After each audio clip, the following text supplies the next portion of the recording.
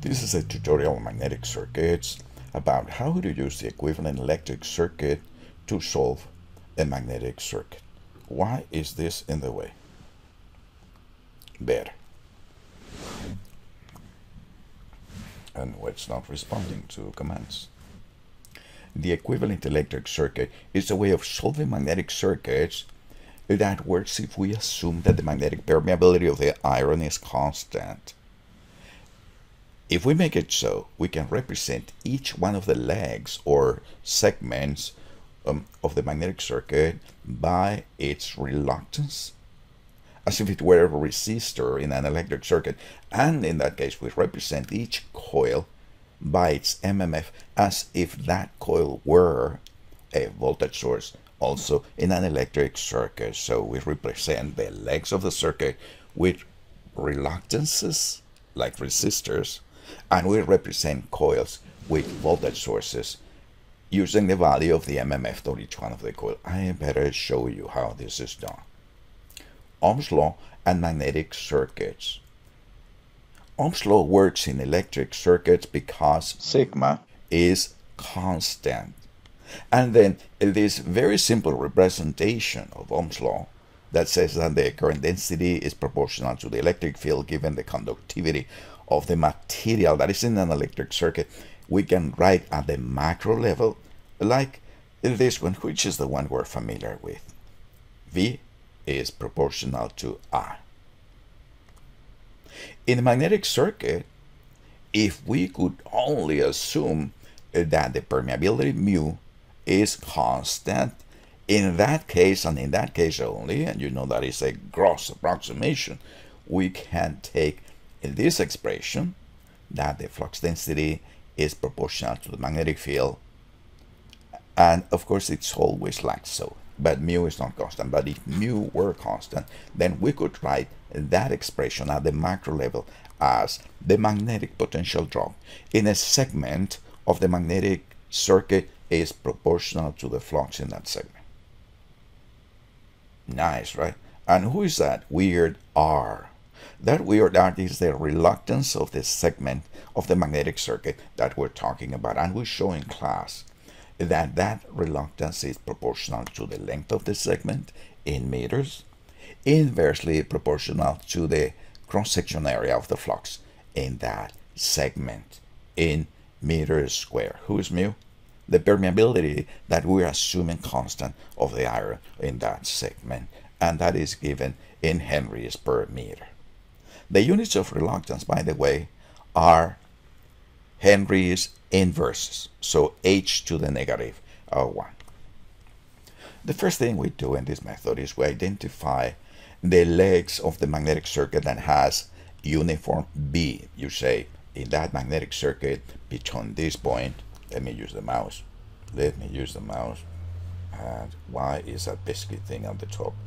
So between this point here, where the mouse is, and this point there, right in the middle, right? Not at the top, and not here either, but right there, right in this diagonal. That's where the length begins, right? Between this point and there's a diagonal and this point, I will assume that the flux density is constant and that is a segment. I'm calling that segment 3. Down here we have segment 4, segment 1, and segment 2. We identify the lengths of the circuit where we say B is uniform. It is the same between this point and that point. And for each one of them, we will compute the reluctance. What was the reluctance? L divided by mu A. Let's compute L. Let's compute A, the cross-section area of the flux. For this one, the cross-section area is 0.12 and 0.12. That in square meters. And the equivalent length of that one, which is the average between 72 centimeters and 90 centimeters, and with that and the magnetic permeability, which is this one in this exercise, assuming that the magnetic permeability of this iron is 5,500 times the permeability of airs, compute the reluctance. Sure, there is your formula, you compute that. The reluctance is 8,139 henries inverses for this one. We compute the reluctance of every segment in the circuit I will do the same. I will fast forward through the computation of the reluctance of the other segments. There you see the dimensions in meters for that core. All right. And I've computed what is the cross-section area of each one of those segments. And then also the equivalent length of each one of those segments. And then I throw in what is the permeability of iron. Like so is 5,500 times 4 pi 10 to the negative 7. That is mu. And now we can compute each one of the 4 reluctances like so. All given in Henry's inverses. What do I do next? Next, what I do is I put them in series like so. Because those 4 reluctances are in series. And this reluctance is in series with this reluctance, is in series with this reluctance, is in series with this reluctance in the eyes of the magnetic flux that we want to establish in that circuit. Those 4 reluctances are in series. And then that total reluctance multiplied by the flux, which is 12 milliwebers, that is another piece of data.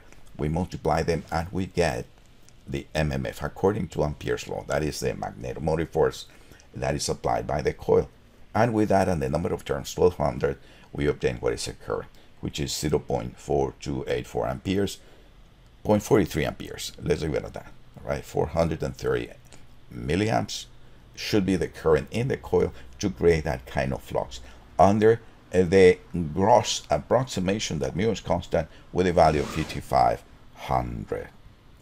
You see, we have not achieved any better solution than the method that we've seen before, but it is just convenient here. I've written the process for each one of the segments with the reluctances at the bottom and the total reluctance of the circuit here on the last column to the right. The reluctance of each one of the elements is on that row. And then I draw the equivalent circuit. My coil I represent with a voltage source with a value Ni. And each one of the segments I represent with its corresponding reluctance. They are in series. By all means, this is a linear equivalent circuit. We can use the simplifications that we've learned in electric circuits. You put them in series, etc., etc., or in parallel. That works too. Under the assumption of constant permeability, we know what is the flux, 12 milliwebers, multiply, we get a Ni, and from Ni we get the current, 0.4284 amps. Of course, we round it up to 430 milliamps. Not in the exam, for the sake of web work, please use as many digits as you can. Caveat. This equivalent electric circuit approach works only if we assume that mu is constant, and mu is never constant. It is only an approximation that we use sometimes. May happen in the exam. Assume that mu is constant. All right, and in real life too. Look, just so that you do not leave this tutorial with a very false idea that when you represent the magnetic circuit with an equivalent electric circuit, you get the right answer, and not just a mere, very crude kind of ballpark solution or answer. Let me show you this actual curve produced by the manufacturer for some iron sheets used to fabricate electric transformers. This is mild steel C1018.